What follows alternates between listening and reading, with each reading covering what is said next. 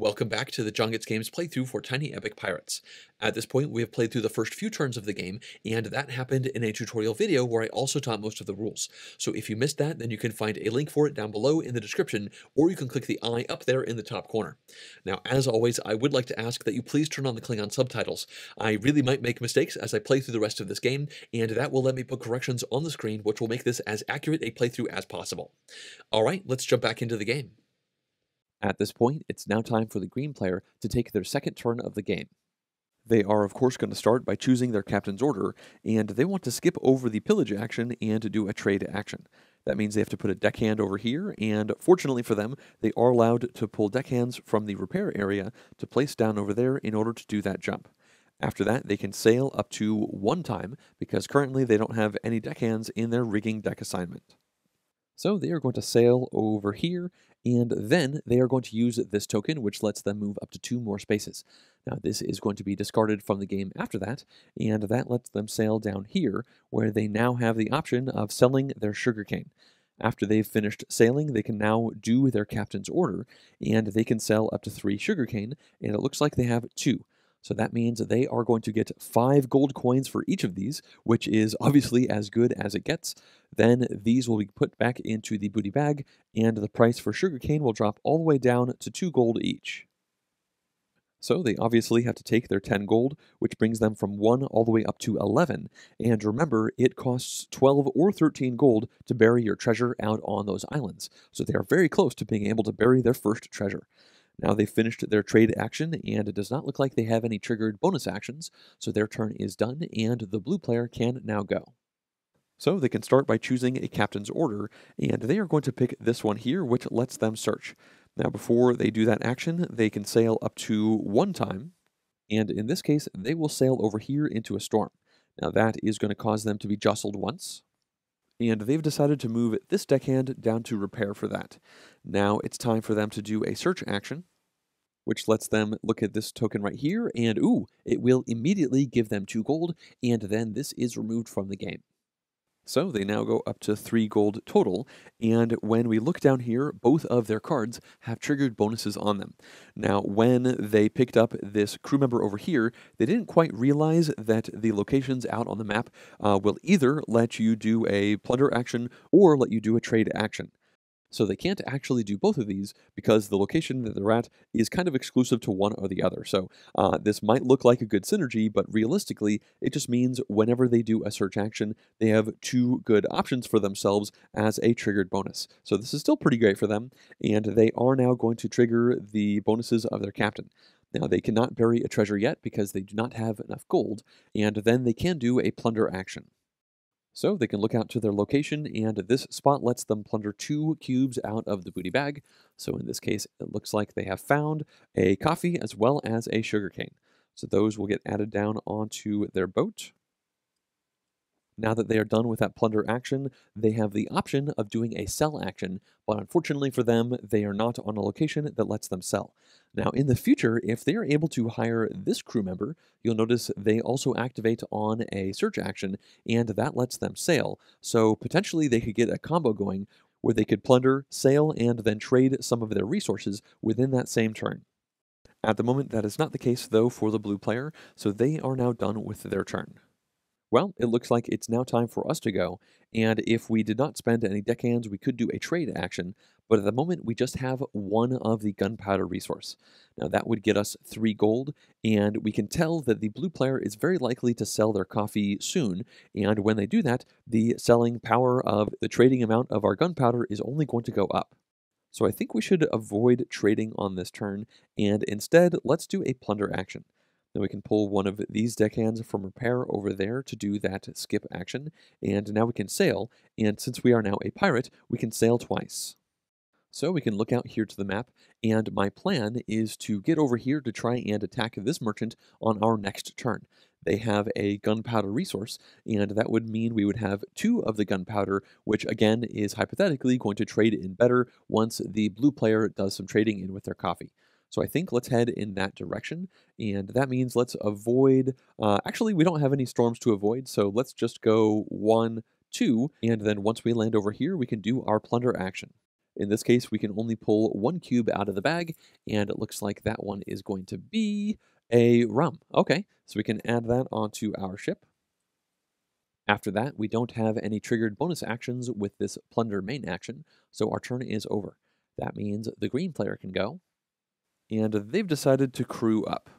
Before they do that action, they can sail up to one space, and in this case, they have decided to sail right over here. After that, they can crew up, and if they want, they can spend 1 gold to discard all 3 of these before they pick. But they actually like the idea of hiring this crew member here.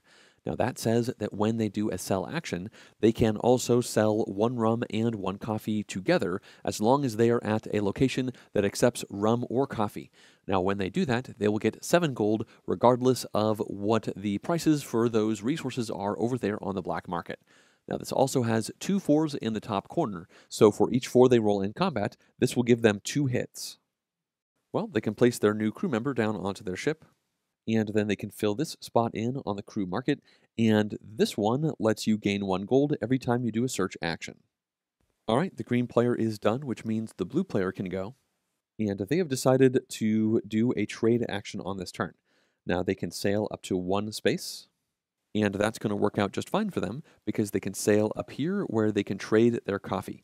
Now they are going to trade both of their coffee, and fortunately for them, coffee is now worth 5 gold each because of course the sugarcane sold earlier when the green player did a trade. So that means this is going to go down to the bottom. They are going to get 10 gold, and then they can add these back into the booty bag. Well, they already had 3 gold, so this will bring them up to the maximum gold amount of 13, and they certainly have enough to bury treasure later on one of their upcoming turns. Alright, they are now done with their turn, which means it's now time for us to go, and I think let's try to take down that merchant ship. Now we can do that by doing a search action that will then let us attack, but first of all we have to move up to 2 times. When we look over here, you'll notice we only have to sail once in order to be on the same space as this merchant we want to target, so let's just sail over there. Now we can do our search action, and we can look at this. Ooh, okay, this is a later token, and it says we can spend this when we enter a space with a storm to not get jostled. So let's keep that. And now we can do our triggered bonus action, which lets us bury a treasure and then attack. Now we aren't going to be burying any treasure at this point, but we can attack that merchant. When we look up here, we can see the black merchant has an attack of 2, so that means we need to get 3 or more hits in order to be successful. Now, if we get 2 hits, then we will tie and get a surefire token, which wouldn't be the worst thing to happen to us. So let's do the attack, and as you can see, we already have 2 hits because of this deckhand and this crew member. So that means one of these needs to be a 4, 5, or a 6 in order for us to be successful, and we just barely got it. We hit a 4, and this 1 does nothing, so that means we are doing 1, 2, 3 damage in this attack. Well, that is more than 2, so that means we are successful in attacking this merchant, so this will be discarded. We will then gain 2 coins, which means we are now up to 5. Next up, we can take this gunpowder resource from the defeated merchant ship and place it onto our ship, and then this merchant ship is going to reappear at the port that is farthest away from our ship. So that is going to be this port right down here, and that means both of the merchants are on the same location. After that, a new cube will be taken out of the booty bag, and we can place it onto that merchant, and it looks like, ooh, both of the merchants are currently holding coffee. The final thing we have to do is draw a new merchant ship card, and just like before, that is a 2 attack ship with a 2 gold bonus on it. Alright, it looks like our turn is done, so the green player can go. And they have decided they are going to do a hideout action. Now remember, you can skip over the hideout action without actually placing a deckhand on it, and you can also skip over previously placed deckhands. So if they wanted to, they could go all the way over here without placing any new deckhands, and they could then actually reassign any deckhands they jumped over or landed on. Now in this case, they've decided they would like to do a hideout action instead. Now before they do that action, they of course can sail, and they can sail up to 1 space. Now you can only do this hideout action if you are on a location with a cove, and there are exactly 4 of those locations out here on the map. Now at the moment there is just 1 location that is within 1 sailing space of the green player, and that is to the west. So they are going to sail right over here, and then they will do their hideout action, which will put them right here into that cove. The next thing they do for their hideout action is they can take all of their deckhands from the wheel as well as any of these spots down here and then reassign them to the deck assignment locations of their choice. In this case, they have decided they will put one deckhand on rigging, and then they did consider putting two deckhands on extort, but they actually will do 1, 1, and 1, putting this one over here on cannons. Well, that finishes up their hideout action, and they don't have any triggered bonus actions. So now this shipping line activation will happen. Now you'll see they have one deckhand on extort because they put it there as part of this hideout action. So that is going to generate them one coin, which gets them up to 12, and 12 is enough to bury treasure on many of the island spaces out on the map. After that, both of the merchant ships will move as well as the navy, and all of this will be controlled by the player previous in turn order from the green player, which is actually going to be us. Now, when we move the merchant ships, we have to move them so they get closer to the port they are pointing to, and I think let's just have the black ship sail over here, and then have the orange one go over there as well. We are currently nowhere near these merchant ships, so we figure we may as well shove them into a storm so that it will cost a jostle action if our opponents want to come over here and attack them. After that, the Navy ship is going to sail, and it is going to have to get closer to the green player. Now, it's going to move 2 times because the green player has currently not buried any treasure, and I figured we will move it 1, 2 spaces like that. Alright, we are done controlling these ships, and I would like to reiterate that there is no penalty for sailing through the location with the Navy ship. It only attacks during a shipping line activation, and it also only attacks the active player. So if the Navy ship was to sail through locations or onto locations with opposing players, then nothing would happen to them. It's only the active player who would be targeted. Okay, it's now time for the blue player to go, and they have decided they would like to do a crew up action. Now that means they are going to have to reassign this deckhand over there to skip over that. They of course don't have to put one over here to skip over the hideout, and this deckhand was already there so they could skip. Now at this point, since they skipped over a deckhand that was already on their wheel, they can reassign this deckhand, and they're going to put it down onto rigging. Now before they do their crew up action, they can sail up to 2 times. And that's important considering they crossed over the shipping line on their wheel, so the Navy ship is going to be sailing twice towards them, and if they only sailed once, then the Navy ship would catch them. Remember, if that happens, the Navy ship will jostle all of their deckhands down to the repair area. Obviously, it is a good thing to have deckhands on those deck assignment slots, so they are going to try to avoid the Navy by sailing here once and then sailing up here for a second time. After that, they can hire crew, and they have decided to hire this one here. Now, I already discussed the combo that this card will give them, because as you can see, all 3 of their cards now have search icons, and this lets them do a plunder action, then sail towards a harbor where they can trade their goods, and then they can trade right there, all within a single action, and it appears they are hoping to do that on their next turn. Next up, we do have to replace this spot on the crew row, and this one lets you do a sail action after you do a trade action. Well, the blue player does not have any triggered bonus actions, but they did cross over the shipping line on this turn. Now, they don't have any deckhands in their extort area, and they don't really care about that considering they were already maxed out on their gold. After this, the merchant ships and navy ship will move, and the green player is going to control those. In this case, they've decided to move the orange merchant ship over here and the black merchant ship over there, and then the navy ship wants to move 2 spaces closer to the blue player because they've still not buried any treasure yet. So the navy ship is going to go 1, 2 like that. This means it's now time for us to go, and we have 3 good options available to us. The first option is simple. We could go to a hideout. That would activate this crew member, which would give us 2 free gold, which does seem nice, and of course we could reorganize our deckhands. Now the next option is we could go over here and recruit somebody. Getting more crew members on our ship is certainly a good thing.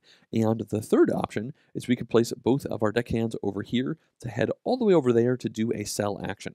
Now, I think that might be a good idea. It looks like the blue player is potentially going to be selling on their next turn, and it's not obvious what they will be selling yet, but if they sold gunpowder, then that would really hurt us considering we currently have 2 gunpowder, and each one of those is worth 4 gold at this point. So I think maybe what we should do is that instead. It does mean that we are zipping around this wheel, which is fine, so that places us over here. Now that has crossed us over the shipping line, so we are going to do those actions at the end of our turn, which means if we put this here, then that would turn into 1 gold, which is certainly not a bad thing. Under normal circumstances, I think I would do that. However, it looks like we are going to get 8 gold when we trade that gunpowder in, and 8 plus 5 puts us at 13. So instead of doing that, I figure let's put this down over there on rigging. Next up, we can sail, and it looks like we can go up to 3 times, which means we could hypothetically sail to both of the ports that want us to trade the gunpowder. We can sail right down here, going 1, 2, 3, and that means this Navy ship would not be able to catch us. If we went over here, obviously the Navy ship would catch us, but remember, the only penalty is all of our deckhands will be put down into the repair area. Currently, the only deckhand we have that's not on the wheel is in the rigging spot, so it would not hurt us that much overall if the Navy caught us at this point. Also, if we went down here, we would become jostled when we went through the storm, and we could spend this token, but I don't think this is an amazing time for it. So I think in this case, let's just sail over here with the full expectation of being caught by the Navy. After that, we can sell up to 3 of our gunpowder, and it looks like we have 2 gunpowder. And as I said before, each one of these will give us 4 gold. So that means we will get 8 gold total for this, and now the price for gunpowder will drop down to 2.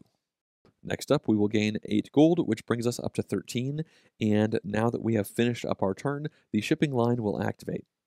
In this case, the blue player will control the ships, and they are going to have this merchant ship sail into that corner, and this merchant ship is going to sail over into this storm. After that, the Navy ship is going to sail right over here, and it is going to attack us. Now, when that happens, we get super jostled, and all of our deckhands go down to repair. Honestly, this isn't too bad of a thing for us at this moment, because we only had 1 deckhand on our assignments, and this means both of these are down here, and we can use them to skip to other actions on our next turn. Now, it is true that having these out on the wheel is nice, because it lets you be flexible with the actions you want to take, and when you cross over them again, you can assign them down to these really nice deck assignments, but I still thought it was okay to be caught by the Navy on this turn. Now, we did just lose an attack, but remember, you do not gain surefire tokens when you are attacked by the Navy. Alright, it looks like our turn is done, so now the green player can go. In this case, they just want to move their captain once, which means they are going to do an attack action, and before that, they can sail up to 2 times. In this case, they want to sail twice over here, and they will get jostled when they enter this storm. So they have to move a deckhand over to repair, and they'll move the extort deckhand. Next up, they are going to attack this orange merchant. Now it has a total attack value of 2, and currently the green player is rolling just 2 dice because they are not yet a swashbuckler. In fact, they have not gone up on this track at all yet. So we can look down here and see that they will get hits on 1, 2, 3, and 4, and 4 is a number they are looking for in particular. They also have 1 automatic hit from this deckhand. So in this case, they can roll the dice, and they did get a 4. In fact, they got a 2 as well. So this means they are getting 1, 2, 3, 4 hits, which is 1 more than the 3 they needed to defeat that merchant ship. So they are going to gain 2 gold, although they already have 12 gold, so they will only gain 1. After that, this will be removed. We can draw another merchant card, and this one shows the next orange merchant will have a strength of 4. It will give 4 gold when it's defeated, and if this was a 1 or 2 player game, then defeating this merchant would increase the legendary value of that pirate. Now, after that, the orange player is going to take this coffee resource, and you'll notice they now have a coffee and a rum, which matches up with this crew card that they have, which is one of the reasons they decided to go after that. Next up, this orange merchant is going to reappear at the port farthest away from the green player, so that will be over here. And finally, we can draw another booty cube out of the bag, and it looks like the orange merchant ship is now carrying sugarcane. Alright, that is going to finish up the green player's turn, so now the blue player can go. And it looks like they have decided to search. Now this is going to trigger a lot of bonus actions, but the first thing they will do is sail up to 2 times. In this case, they just want to sail once, which is going to send them right into a storm, so they will get jostled. In this case, they will move a deckhand from cannons over to repair for that jostle penalty. Next up, they could do a search action, but you'll notice somebody has already done a search action on this area, so they will not do that action, and that's fine. All of those actions are optional. Now that they are done with their main actions, they can move on to their triggered bonus actions, and they're going to do up to 4 of them. Now, they have to start with their captain, and this lets them bury treasure, and they are going to spend 12 out of their 13 gold to bury this treasure here. When we look back to the map, you'll see this spot does cost 12 gold, so they can put that chest right over there. And now, as part of this bonus trigger action, they can do a plunder action. Now, as you can see, they are on a spot where they can plunder 2 cubes, which is the reason they sailed into this storm and decided not to go onto a spot where they could have done a search action. So they can pull these out, and I suppose it is worth noting they could have sailed up here where they could have plundered twice. However, they want to be potentially close by to spots that they can sell, and they're not sure what they're going to find, and it looks like that is going to be a gunpowder as well as rum. So they were a little bit bummed. They were hoping to have 2 of the same type of good, but either way, that has finished out the plunder action. Next up, they can trigger their crew members in any order of their choosing, so they will go with this crew member that says when they do a search action, they can now sail up to their current sail value. Well, that is still 2, so they are now going to sail 2 spaces over here. After that, they can perform this action, which lets them trade, and as you can see, they have rum, gunpowder, and sugarcane on their ship, and they are now in a port where they can sell sugarcane. They would have loved to sell this rum, but they could not get to one of those locations with 2 movement from where they were. So they can sell this sugarcane, and that is going to give them 4 coins. Sugarcane will then go down to being worth 2 coins each, and this will be added into the bag. Well, the blue player should have been at 1 gold coin there, not 2, sorry, and when they add 4 to that 1, they are now up to 5 coins total. Alright, it looks like they are done with their turn. Alright, it's now our turn, and currently we have 1 resource on our boat. So I think we should probably do a plunder action. And before we do that, we can sail. Now, I think in this case, we should sail over here, which does mean we get jostled. However, at the moment, all of our deckhands are on repair. That means normally we would not be able to do this. However, we can use this token to negate the effects of 1 storm. So that is gone. We are now over here, and we can plunder 2 cubes out of the booty bag. So let's see what we find. In this case, that is a gunpowder and a sugarcane. I was really hoping to see some rum there, but we did not get so lucky. After that, we have finished our plunder action, and we haven't triggered any bonuses, so now the green player can go. Well, I don't think anyone is surprised to see them search, considering they are full up on gold, and before they perform that action, they can sail up to 2 times. After considering their options, they are actually not going to sail at all, and now they can do their search action. So they can take this token, and oh, okay, that lets them immediately take a random good out of the booty bag. So they are feeling pretty lucky that they currently have a spot to take that good on their ship. So they can grab the bag and then pull a cube out, and it looks like they have found a rum, and that is the second one that they have on their ship. With their search action done, they can now go on to triggered actions, and their captain card lets them bury treasure. In this case, you can see it's going to cost 12 gold to bury over here. So they can spend that, which brings them down to 1. And then they can place this treasure over there onto that card. After that, they do have the option of plundering, and you'll see that lets them draw 2 cubes out of the bag. Well, they figure there's no reason not to do this. They can always just not take these cubes. Their ship is obviously full already, and they found coffee as well as sugarcane. Now, in this case, they have decided they are actually going to take this coffee and get rid of 1 of their rum. They can tell that rum currently is worth the most, but they can also see that it is likely that rum will be sold before their next turn, which will make coffee more lucrative, so they are going to plan ahead to try and sell that coffee instead. Now, after that, they are done with the captain bonus actions, and they are actually done with their turn. Well, it's the blue player's turn, and they have decided to move their captain quite a bit. They are going to skip over the trade action by putting that deckhand there. They're going to skip over this spot that already had a deckhand, so they can reassign that deckhand after. They're going to skip the hideout as well as this plunder using that deckhand, which means they can now do another crew up action. Now, before they do that, they can assign this deckhand that they jumped over, and they've decided to place that deckhand onto rigging. After all of that, they can sail up to 2 times. And in this case, they have decided just to sail once over here. Next up, they can add crew to their ship, and they've decided to go even more all in on the search action. As you can see, all of their cards have this action, so that search action is very potent for them. Now, when they added this crew, they do have the opportunity of having a mutiny on board their ship, and they have decided to do that. That means they can flip their legendary token over to show that they cannot mutiny again, and after that, they can flip over their captain card.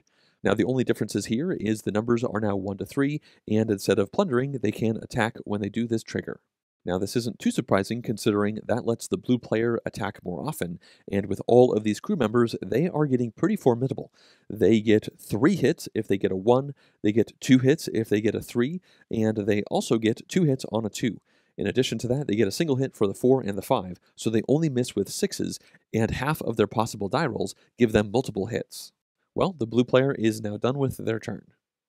This means it's now our turn, although before that happens, I just realized we forgot to draw another crew member over here. So this one, when you do an attack, lets you re-roll any 1 or 6 values that show up. Now that is pretty nice considering it gives you hits on 2s and 3s, so by definition it lets you re-roll things that aren't hits for that card. Well, let's now take our turn, and considering we are full up on gold, I do think we should search so that we can bury that gold. Now, the first thing that we are going to do is potentially sail, and we can move up to twice. So we can look out to the map, and I think we should sail 2 spaces down. That way we can bury our treasure onto this location, which will cost 13 gold instead of 12, but this will also let us attack this merchant later on this turn. Now, after we have finished sailing, we can do our search action, and that lets us take this token, and it says we immediately take a surefire token. So we can add that there, and that certainly could help us with the attack that we are about to do. After that, it's now time to trigger bonus actions, and the one on our captain card says that we can bury treasure. Now that is going to cost us 13 gold.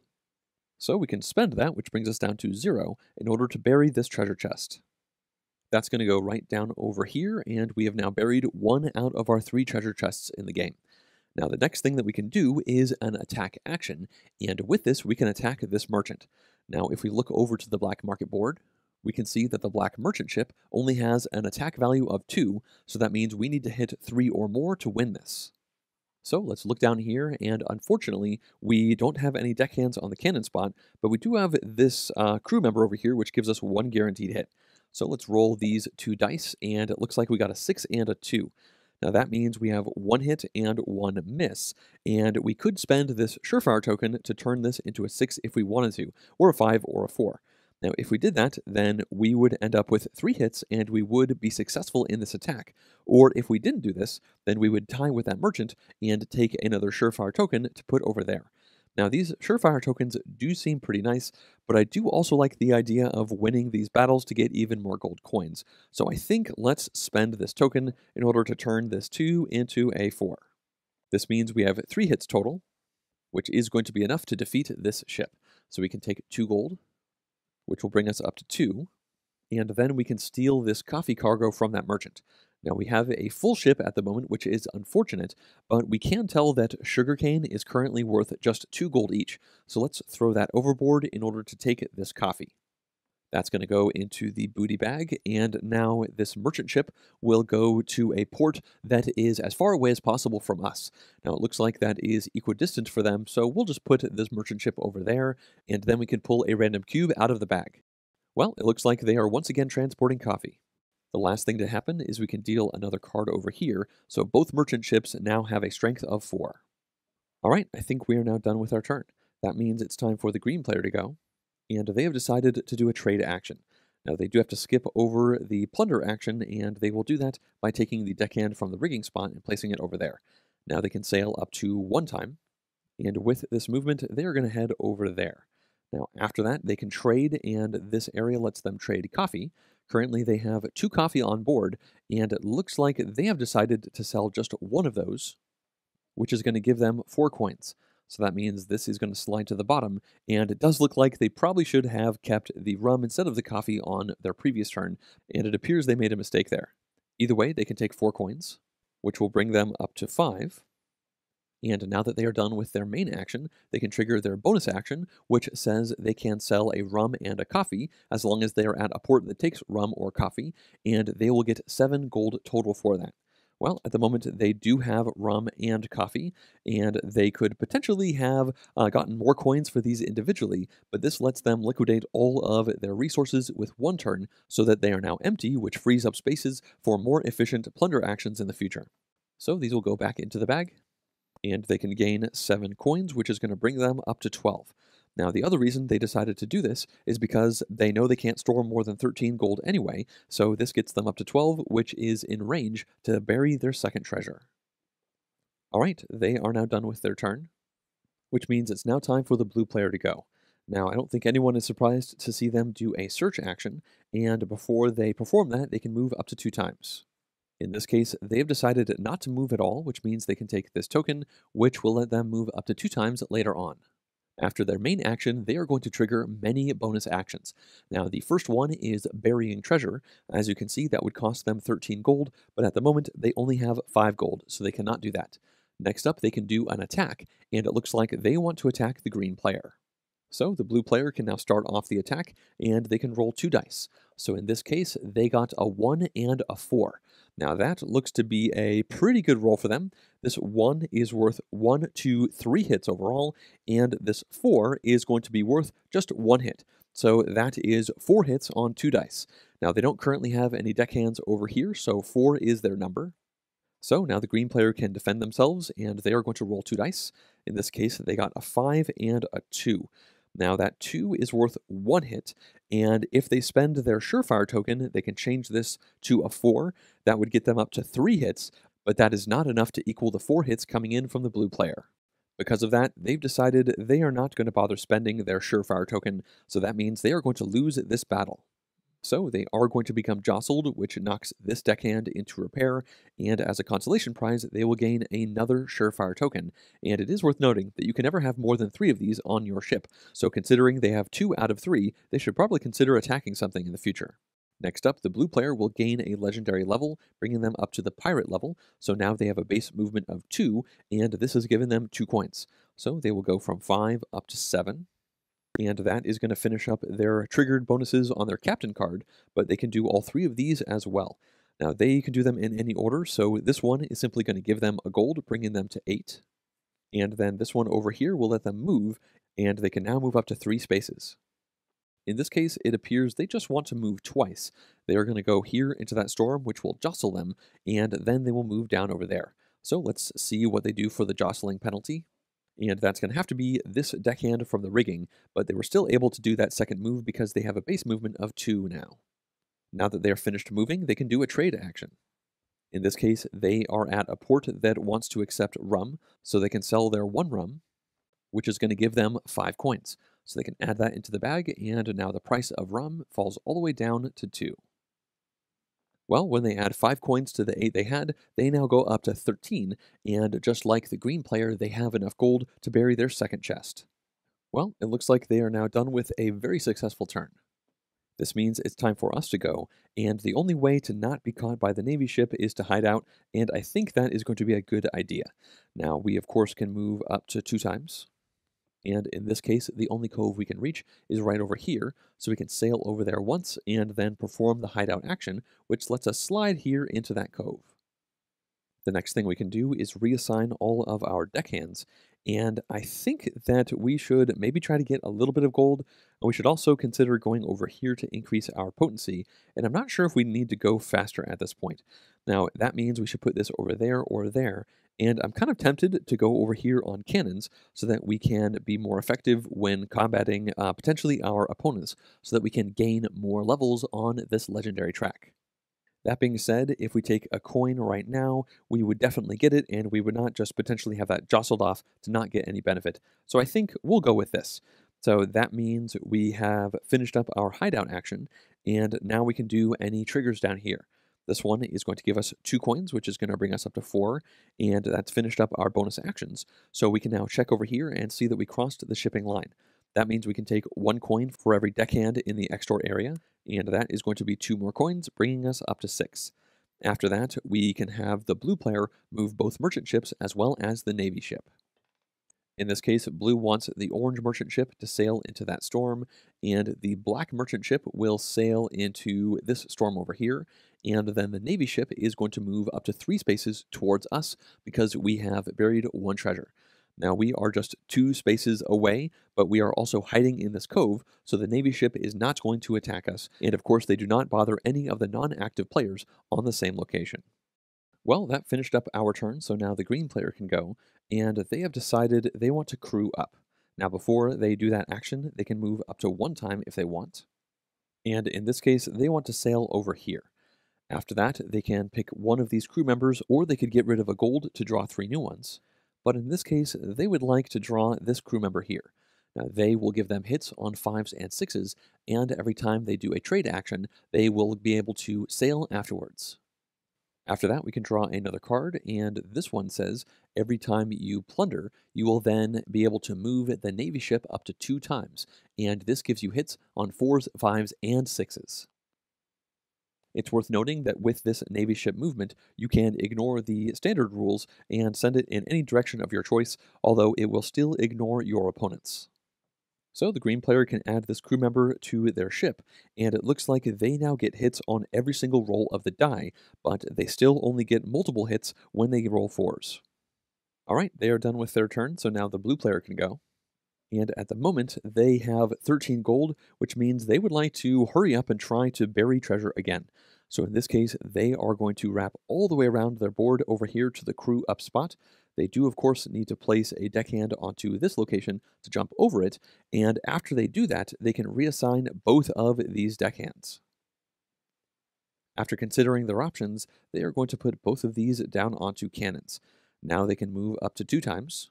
And with the first of these moves, they are going to sail up here, which unfortunately is a storm, so that is going to jostle them. This means they have to send a deckhand over there, and they do still have 1 more movement available. In this case, they want to sail here. Next up, they can do their crew up action, and they are tempted to take this crew member, considering that lets them re-roll any 1s and 6s that they roll, and this increases their hits for 2s and 3s. However, at the moment, it seems like they're doing a lot of their attacking based off of the bonus action from searching. Now, you cannot chain bonus actions like this, so they've decided instead of doing that, they are going to take this, which will increase their hits on 3s and 6s, and it gives them another opportunity to attack every time they do a plunder action. After that, we can refill this market, and this crew member says after you plunder, you can move both of the merchant ships up to 2 spaces. Now, you do not have to move them towards their ports, but you do have to keep them pointing towards the correct ports. So they can add their crew member over here, and their ship is full. Remember, you cannot have more than 4 crew members plus your captain, and if you crew up again, you can get rid of a crew member to replace. Now, by adding this in over here, it looks like they have a hit on every number on the dice. They get just 1 hit from 4s, 5s, and 6s, but they get 2 hits from 2s and 3 hits if they hit 3 or 1. So a full 1/3 of their outcomes give them 3 hits, which is definitely a good thing.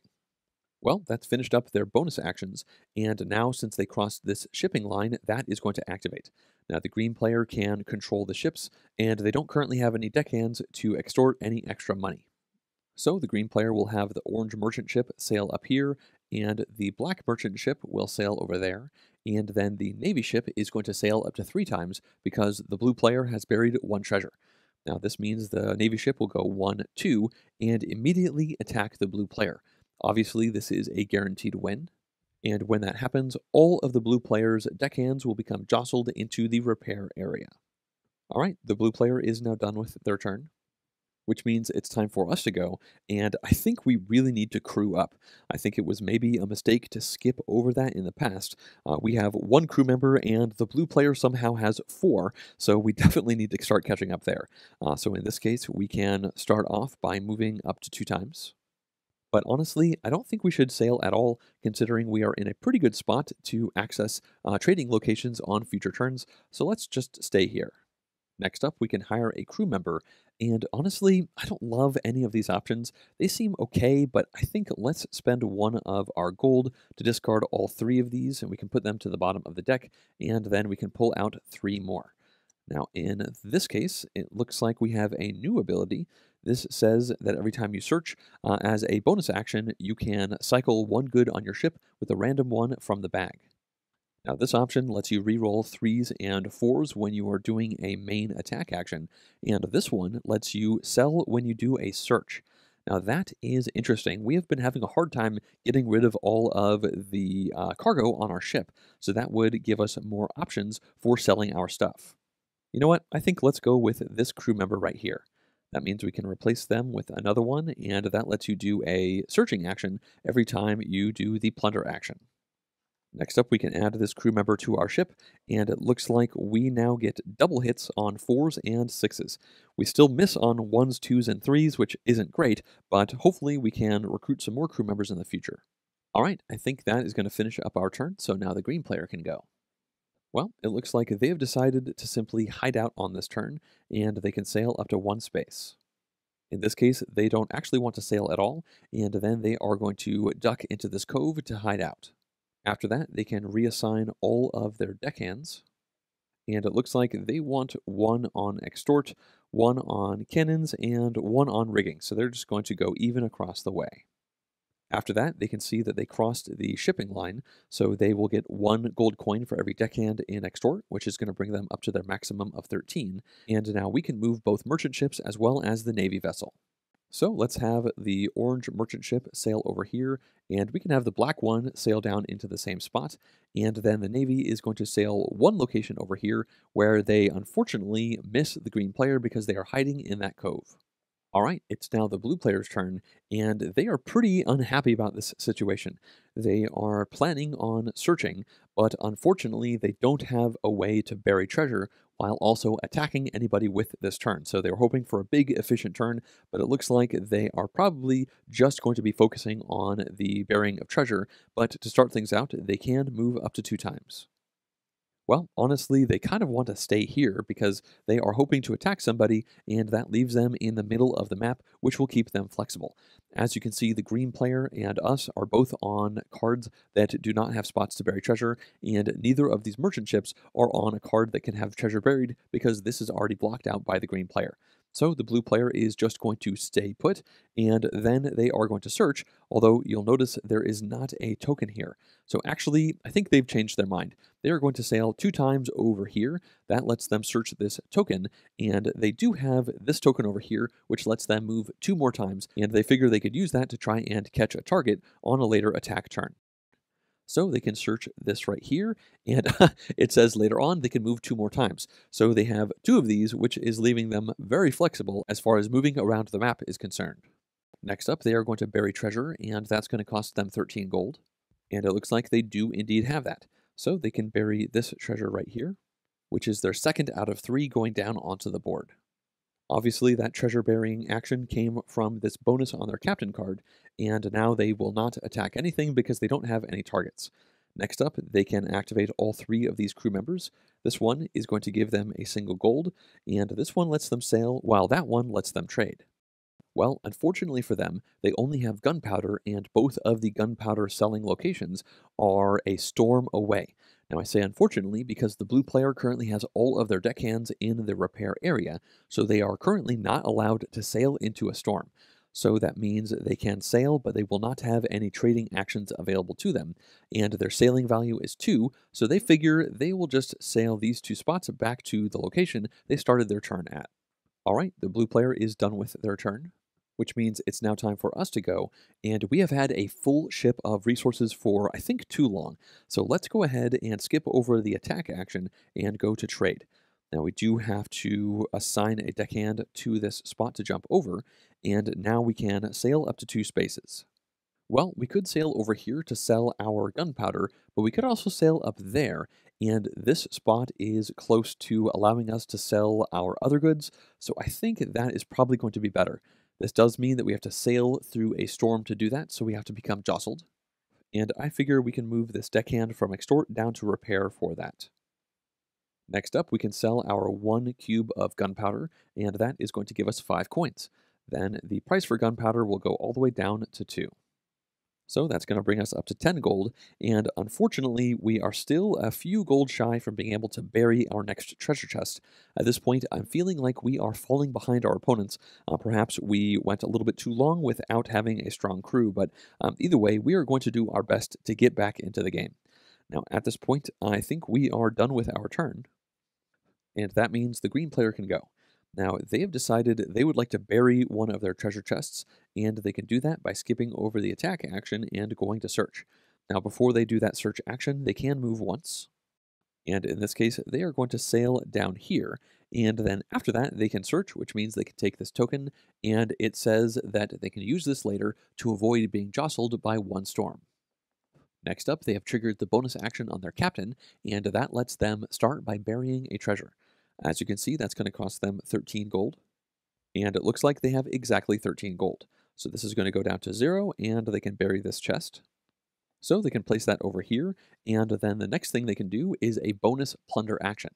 As you can see, this map card lets them plunder a single cube from the booty bag.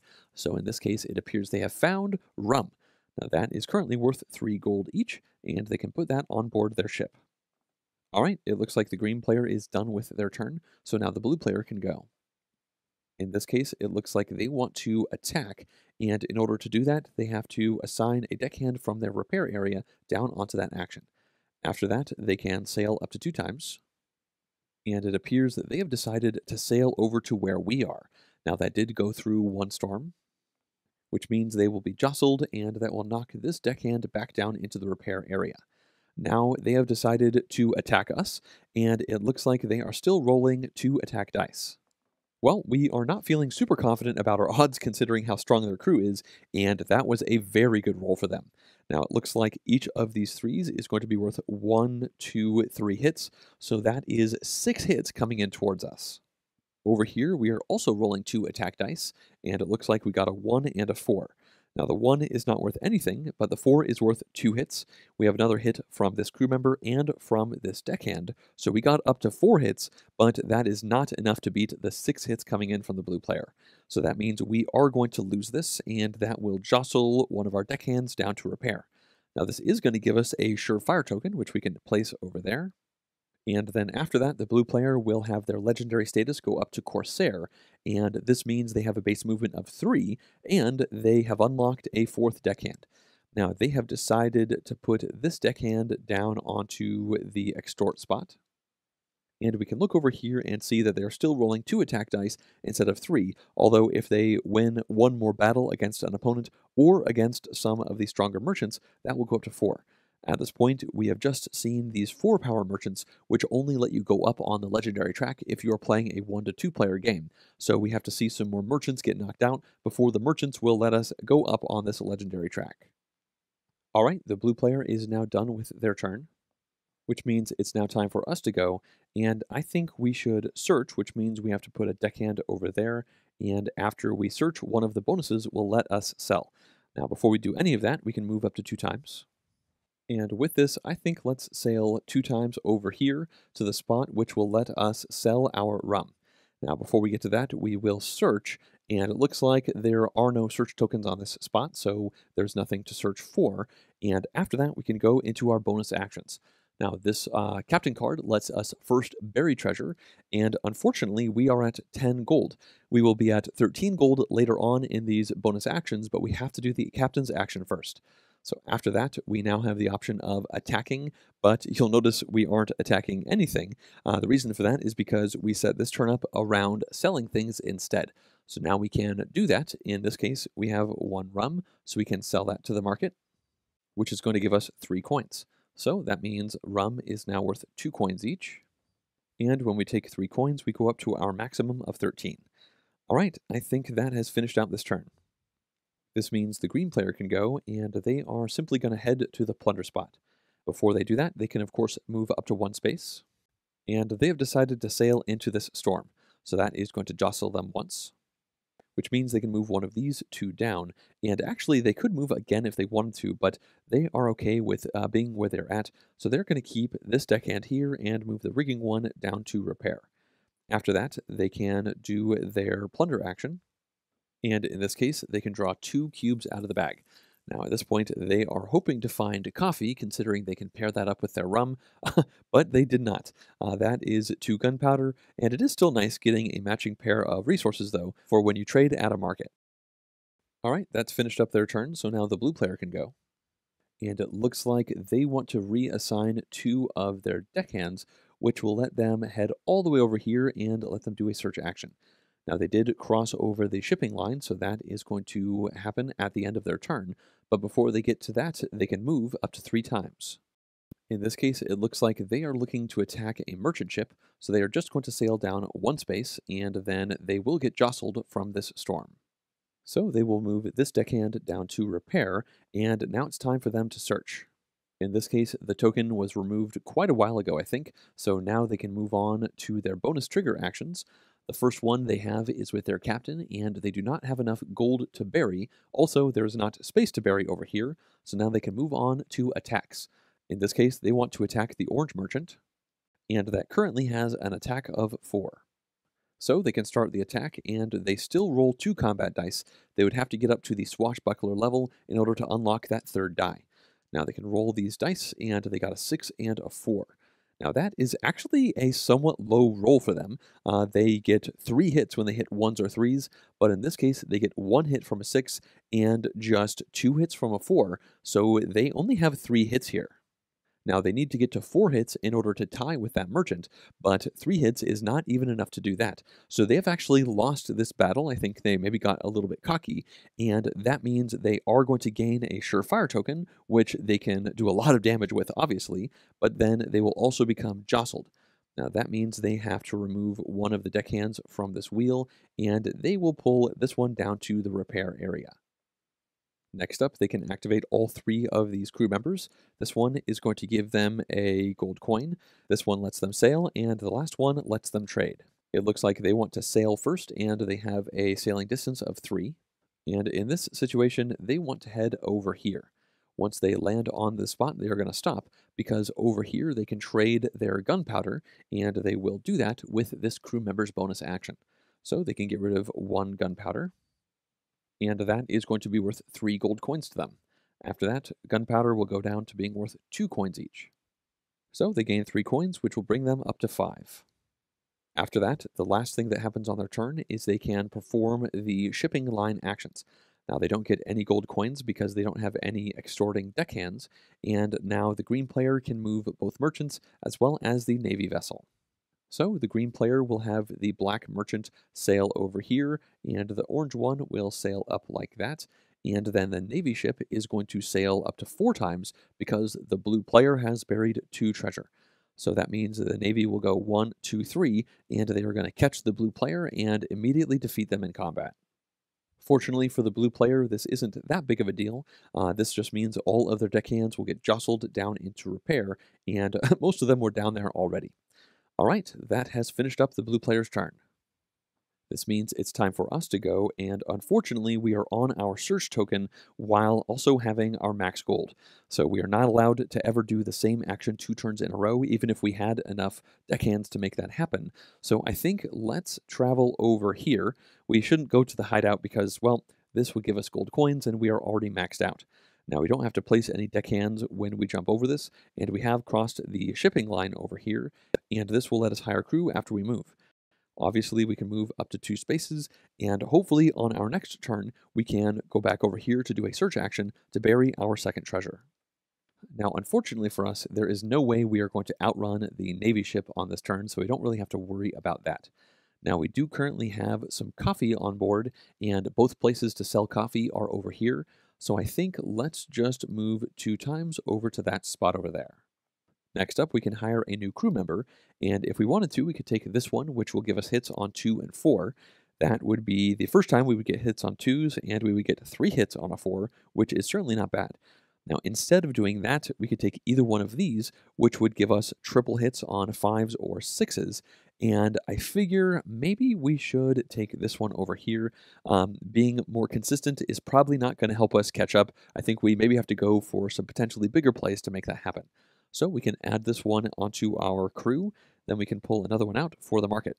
Now that one says that after you do an attack action, you can sail, and it gives you a hit on 1s and 6s. All right, we are done with our actions, so now the shipping line action will happen. We don't get any gold, and now the blue player can move both merchants as well as the navy ship. In this case, blue will have the orange ship sail over here, and the black one will sail over there, and then the navy ship is going to sail up to 3 times because we have buried just one treasure at this point, and that is enough for the ship to catch us.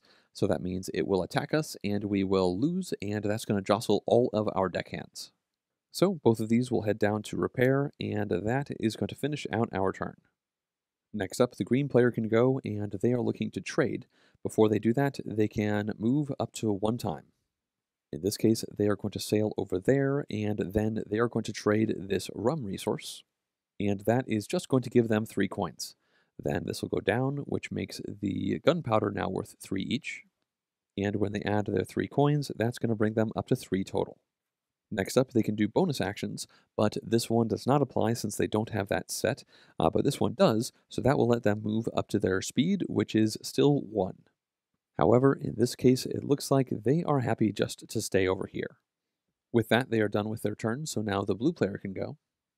And it looks like they want to have another chance at taking out that orange merchant ship. In order to do that, they have to attack, which means they have to assign a deckhand over here, and now they can move up to 3 times.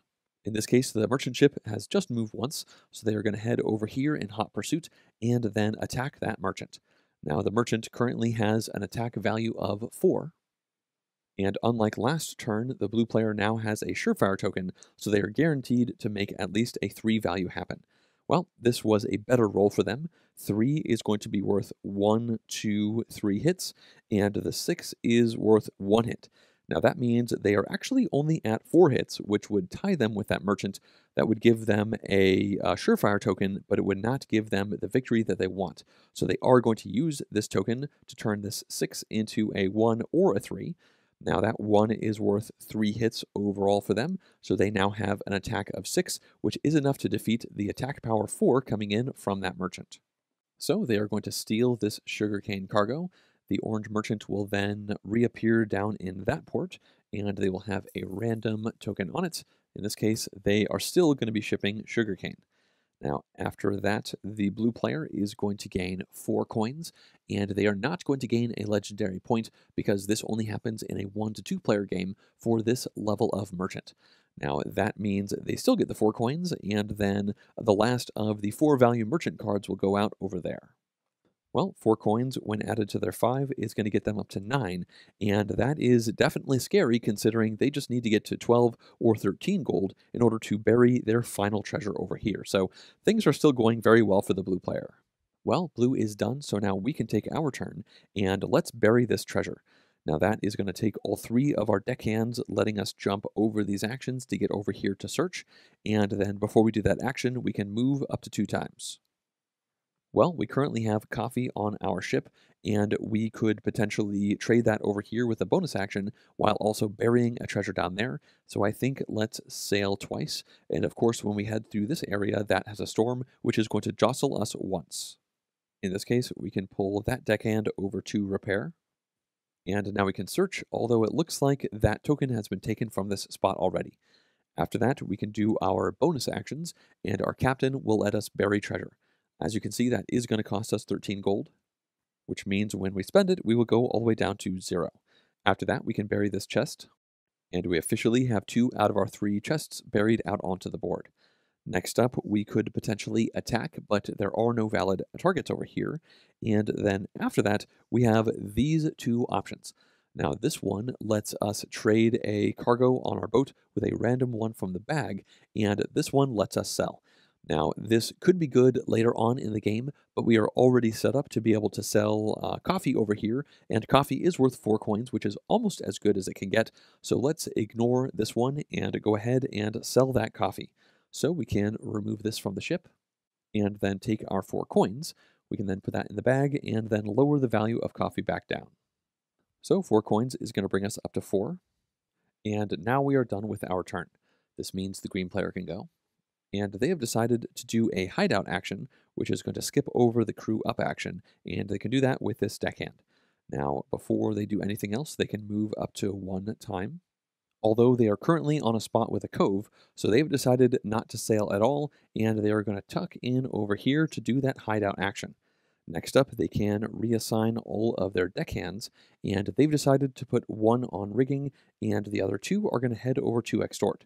Now, after that, they don't have any bonus actions from their crew, so they can now do the actions for crossing this shipping line.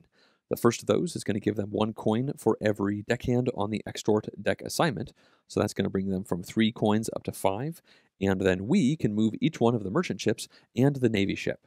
In this case, the orange ship is going to head over there, and the black ship will head down here. That means they have made it to their port, and they will then turn around and start heading towards the other port again.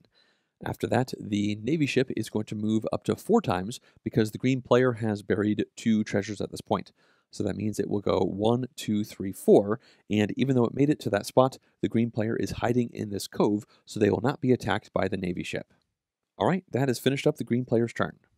This means it's time for the blue player to go, and they have decided to place deckhands on all 3 of these spots to skip over all of these and then land on this spot with the trade action.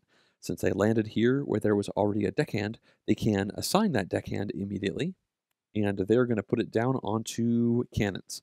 After that, they can move up to 3 times, and they have decided to sail here for 1, there for 2, which is going to jostle them in a storm, and then down here for their 3rd move. When they get jostled in the storm, this deckhand is going to head over to the repair spot. Next up, they can do their trade action, and as you can see, they have 1 sugarcane on this ship, and they are at port where they can sell it. This means they are going to get 5 coins, and then the price of sugarcane will drop all the way down. Well, 5 coins will get added to their 9, and that means they actually cap out at 13, and then it does not look like they have any bonus actions to take. This means the last thing to happen is the shipping line activations, and they don't get any extra coins, so now the green player can move both merchant ships and the navy. So they'll have the orange ship sail over there, and the black ship head into this storm, and then the navy is going to move up to 4 times. In this case, they just have to move 2 times, and then they will successfully attack the blue player. That means all of their deckhands will get knocked down into the repair area. Well, the blue player is done with their turn, which means it's time for us to go, and unfortunately, this is probably going to be our last turn. It looks like the blue player is most likely going to bury their treasure, but let's do the best we can. Now, I think what we should probably do is plunder a couple of resources, and that means we have to put a deckhand over here to then skip over all of these spots. When we jump over both of these locations, we can reassign them, and I figure we'll send them over to rigging, and now we can move up to 4 times. So let's turn over here and go 1, 2, 3, and as soon as we enter this space, we are going to become jostled in the storm. That means that this deckhand will head over to repair. Next up, we can plunder twice, so let's pull 2 random cubes out of the bag, and it looks like we found a rum as well as coffee. After that, we don't have any bonus actions to trigger, and we did cross this line, so we will not gain any coins because we don't have any crew members on extort. Perhaps we should have sent one of them over there, but it's fine. I guess we needed them over there in rigging to make it this far.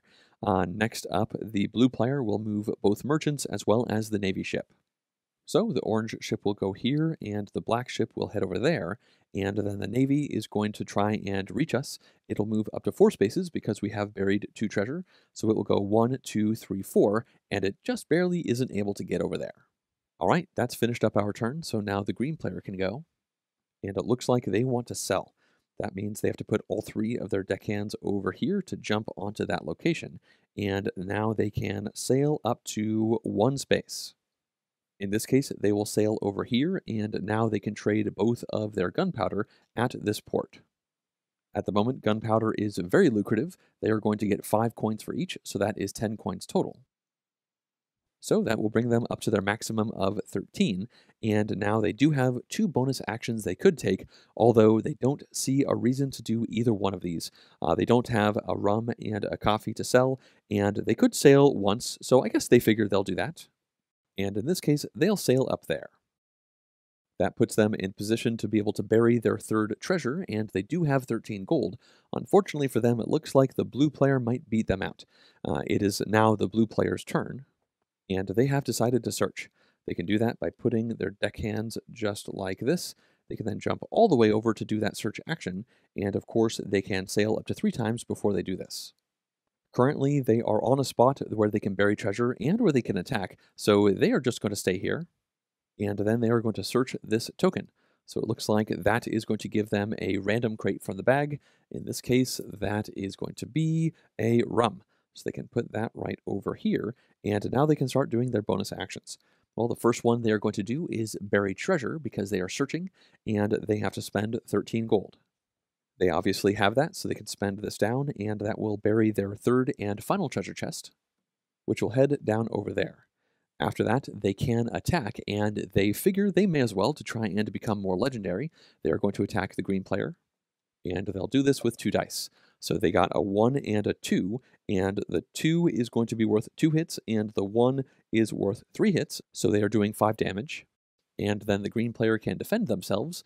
They got a 1 and a 5, so they would spend both of these surefire tokens to make both of these 4s. That means they have a defense of 4 because of the 2 4s down there being 2 plus 2, but unfortunately that's not enough to get to the 5 of the attacking blue player. So they would gain another one of these and become jostled. And then the blue player can go up 1 more legendary rank right here at the end of the game. That means if the game was to keep going on, they would roll 3 attack dice. This also gives them 4 gold immediately, and then it looks like they still have some more bonus actions. This lets them gain another gold, this lets them sail, and that one lets them trade. And they figure they may as well do that. So they can sail over here and then trade this rum, which is going to give them 5 more coins. And that will leave them with 10 gold coins. Now, at this point, they did cross over this line, so the shipping activations will happen. And that means the green player can move both merchant ships, and then the navy boat is going to move up to 5 times because the blue player has buried all 3 of their treasure. So it's going to go 1, 2, 3, 4, and successfully attack the blue player. This means all of their deckhands will go down to repair, and that has finished out their turn.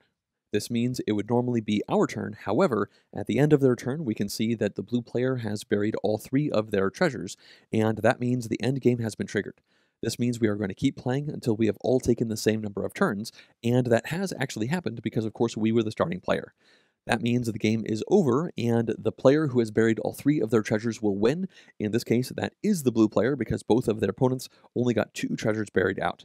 Now, if there was a tie and multiple people had buried all 3, then the first tiebreaker would go to the player who is highest up on the legendary track, which is the blue player.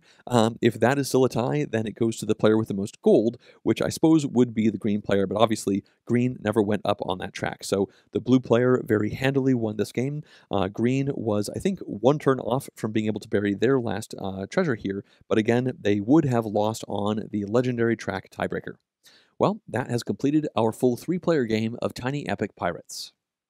Well, I hope you enjoyed this playthrough, even though we did come dead last there at the end. We were not really competitive at all, but the green player was. They were 1 turn away from being able to get all of their treasure chests out, although they would have lost on every single one of the tiebreakers in that case. So it seems like this was a pretty solid win from the blue player there. And I think a big part of that is because they were uncontested in building out a really big search engine in front of them. They got all of those crew cards that let them do things when they searched. And it seems like in the kind of middle stages of the game, the blue player went really hard on crewing up, while both of their opponents we were doing other things. I considered crewing up a couple times, but skipped over it because, well, I thought it was going to be better to sell the goods in that particular moment. Unfortunately for us, I feel like those were short-sighted decisions because the crew cards are really where your efficiency comes into play. That's where you can take an action to do several more actions, and obviously the blue player being able to do so many actions on that search main action was really the way they were able to catapult into such a lead. So I think it's likely that the blue player's opponents, like us and the green player, we probably should have drafted some of those cards to stop that from happening. Also, those are just good cards to have, and I think I kind of had blinders on, focusing on other things and not really working on the crew. Obviously, the crew also makes you get more hits when you roll dice, and rolling dice is important to do those attacks, and that's the main way that you can get resources that you specifically want, because when you attack a merchant ship, you know what resource that ship has. Obviously, when you attack an opponent, you don't get any gold or resources, but going up that legendary track is pretty good as well. This is obviously because sailing faster lets you have more opportunities out there on the map, and also, if you get to the point where you can roll more attack dice, that is when you can be competitive against those much stronger merchants, which also give you the ability to go up on that legendary track. Now, we didn't see that too much in this game. The blue player got up to that third die right there on the last turn, and I think that's just because of how this game went. I think certain times you're going to play this game and there's going to be a lot more player versus player combat, probably dependent on the crew cards that come out as well as the temperament of the players around the table. So we saw a little bit of that, but this game was definitely, or at least this playthrough, was definitely more focused on plundering, I think, to get the resources that players needed in order to bury their treasure chests. So yeah, I think that is going to wrap up all of my thoughts on this play. As always, I'd like to thank everyone who's been supporting this channel, including all of these producer-level Patreon backers. If you too would like to directly support the channel and the creation of videos like this one, then please go to JonGetsGames.com/support to see a variety of ways with which you could do that. Also, if you enjoyed this video, please click the like button down below as well as the subscribe button for the channel. Thanks for watching.